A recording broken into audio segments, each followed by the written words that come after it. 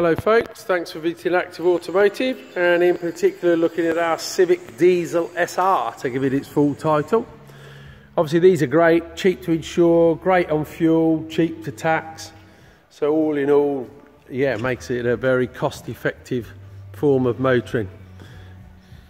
This one we've got full service history.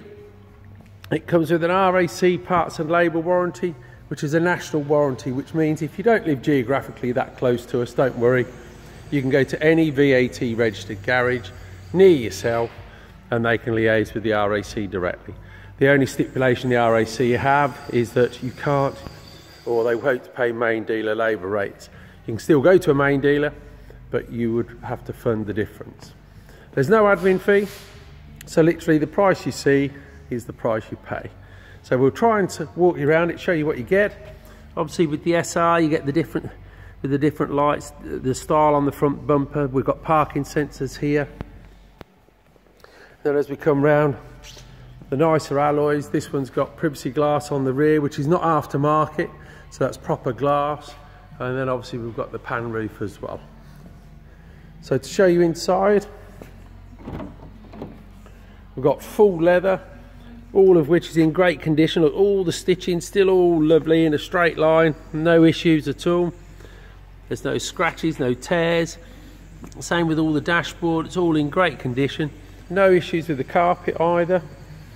And likewise with the door card. These are obviously the key wear areas here and here, and we have no such problems on this one as well. And what I like with this, what Honda have done here, this centre panel here is leather as well, just to pick up with the leather interior. Just gives it that nice little touch. And to get in the rear, all we do is just there for the rear doors, and they open. What's good with these, as you can see, 90 degrees, so access to the rear is easy.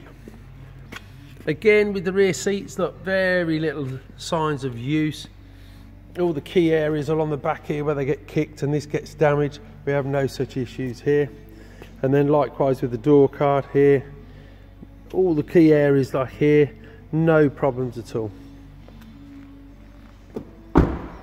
And as we move round to the back, you can just pick out the parking sensors in the rear as well.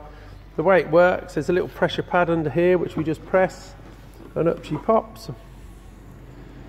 And then we have 2/3 and a 1/3 split. So it basically means you can fold this down and leave that up, or fold that down and leave that up. And then unfortunately you don't get a spare wheel, all you get is some extra space underneath this panel. And this panel as well, you can then drop it so that it's down permanently, but we've just got it up like this just to give us a flat load area. So as we move round to the side, driver's side, hopefully you can get a good feel for the car. Again, just in there.